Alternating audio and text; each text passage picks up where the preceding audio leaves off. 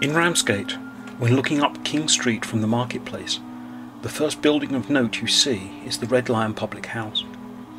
It is generally thought to be Ramsgate's oldest pub, and has been at the heart of Ramsgate life for several hundred years. It was known as the Red Lion Ale House in 1650. Records of council meetings starting in 1717 show that until 1785, when the first town hall was built, it was used by the parish officers as their administrative base.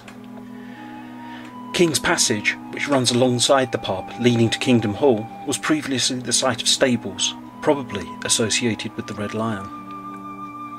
At the time of visiting, it was a popular Ramsgate pub.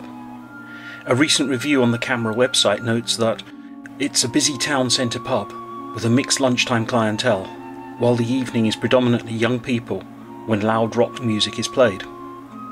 I'm glad that we were lucky enough to conduct an investigation when we did. This old town pub was visited when an employee had related to me how he had been pushed by an unseen hand whilst conducting routine cellar maintenance. The landlords in 1994 were enthusiastic when questioned about a possible haunting occurring there, and they related other tales associated with the property, including the witnessed apparition of a fisherman who has been seen drinking quietly in an alcove by the door. He seems to have the mischievous habit of disappearing when he's seen. The owners allowed us free access to the cellars for a full investigation. It is within the maze of rooms of all sizes that constitute the cellar where the majority of the witnessed phenomena have occurred. Employees current at the time of the investigation and from the past have reported cold spots which seem to move around, feelings of being watched, and of being distinctly unwelcome, even malevolent perhaps considering the pushing detailed above. On occasions, having exited the cellar laden with goods for the restocking of the bar, and having left the lights in the cellar on, staff have returned to find the lights mysteriously switched off. Once or twice, the lights have been switched off when the person was on the stairs, either ascending or descending.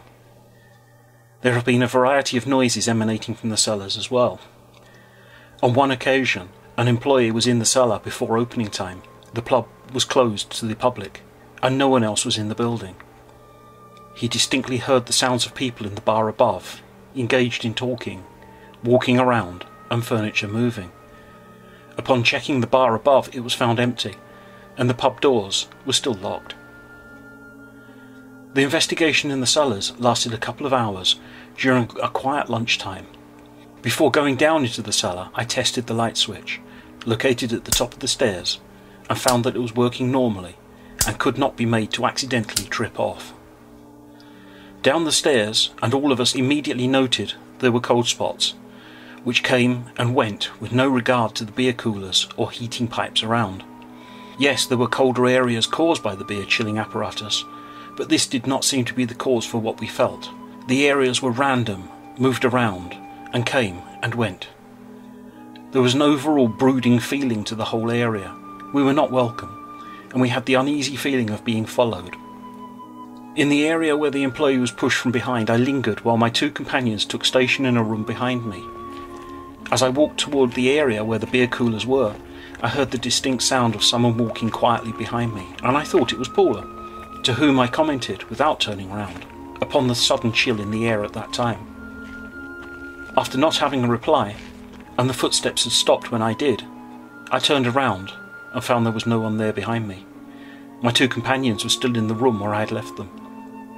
The sound I heard had been the definite sound of feet on the floor, the soft crunch and shush of footsteps on a light covering of concrete dust, those small concrete marbles that crunch when stood upon. It was certainly an interesting investigation, and I can only imagine what it must have been like down in the cellar, when on one's own, and the light suddenly turned out, plunging everywhere into pitch darkness. In a way, I'm just glad it didn't happen, when we were down there, that is. Then again, what wonderful proof it would have been to have experienced it.